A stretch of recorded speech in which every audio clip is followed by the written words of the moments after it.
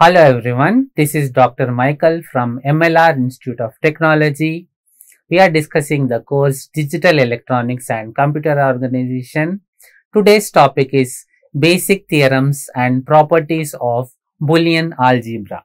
We will be seeing Boolean Algebra, its basic theorems and properties. We will also discuss the applications. So what is Boolean Algebra? I hope students are familiar with general algebra, where you can have variables. If we say x is an integer, x is a variable which take values of type integer. Now here, when we say Boolean algebra, we are having variables which can take values as either true or either as false, and we will have logical operations in algebra as we have in regular algebra, as we have different mathematical operations. Here also we have, in the Boolean algebra, we have mathematical operations between variables, but the variables, a Boolean variable can either take true or false. Only two possibilities a Boolean variable can take. So true is represented by 1, false is represented by 0. Let us understand this with a simple example. Suppose if we say, suppose there are two persons, one has name A, another has name B. If we say both A and B meet me, suppose, then A is equals to 1 means A has met me. B is equals to 0 means B didn't meet me. If I say both A and B meet me, if only one person comes, technically I should not accept that. So based on this simple understanding of the English word and, we have the AND operation. So only if both the variables are true, or if both the variables are 1, the output is 1. Here B is 0. Any one variable is 0, the output should be 0. Hence we have a 0 here. Likewise, or if I say A or B, any one person meet me. If A meets me, even if B doesn't meet me, still the output is 1. So that is an example of the operations within the Boolean algebra. We have seen AND operation, we have seen OR operation. Let us see the different theorems and properties. So first, identity law. Here, if we have two variables that are operating and we get the same result. For example, A or 0 is A. Now remember, plus represents or, multiplication is AND operation. So dot here is the AND operation. Plus here is the OR operation. Now suppose if A is 0, 0 or 0 will be 0. So again you get back A. If A is 1, 1 or 0 gives us 1.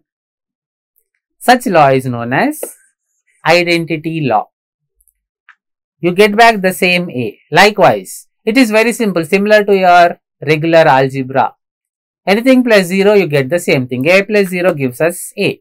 Again, anything multiplied by 1 gives us the same variable.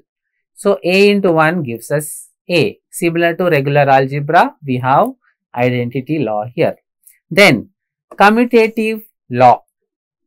Suppose we have two Boolean variables A and B. Now if you perform operations by changing the order, so that is what commutative law considers. If you perform A into B, if you perform B into A, the result is the same. The same is valid in algebra, regular algebra. A into B is equals to B into A. 2 into 3 is equals to 3 into 6. 3 into 2, both are 6. 2 multiplied by 3 is 6. 3 multiplied by 2 is also 6. Likewise, in Boolean algebra, it is valid. Again, in regular algebra, 2 plus 3 is 5. 3 plus 2 is also 5. The same is also valid in the case of Boolean algebra. But remember, here the variables, they take either value 0 or 1. Not more than that. Next, we have associative law. So, here the order of performing Boolean operator is illogical. Means, suppose if you have A into B, multiply by C. Okay, let us take the example of regular algebra. Okay, regular algebra, suppose if we have, say, 2 into 3, right? And then suppose let us do into 5. So first let us perform this. 3 2s are 6.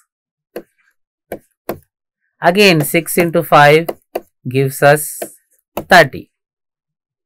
Suppose we calculate in a different order. Suppose we do 2 into 3 multiplied by 5.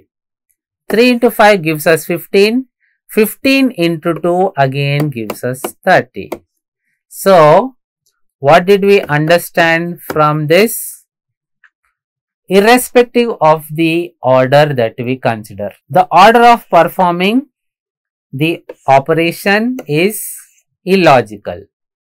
First, you do A into B and then multiply by C, or you first multiply B into C and then multiply by A. Still, it is valid. So, that was your associative law.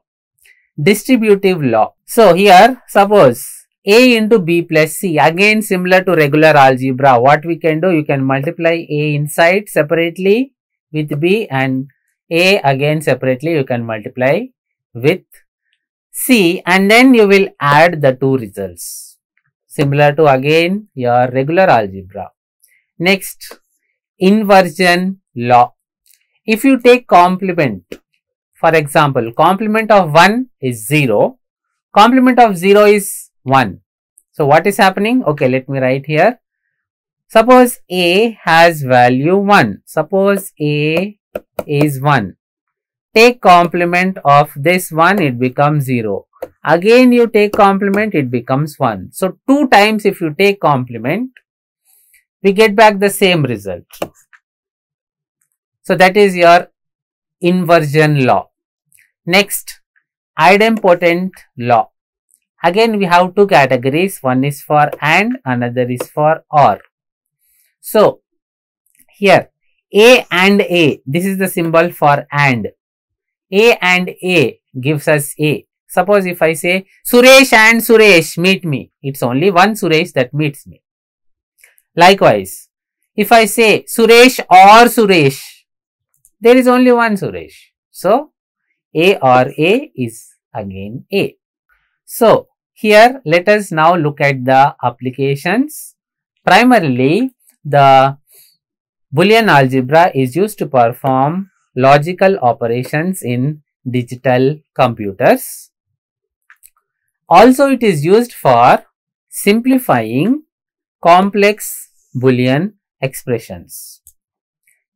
Actually, the Boolean expressions we can have in terms of AND operation, OR operation, NOT operation. By these three simple operations, we can develop the entire Boolean algebra.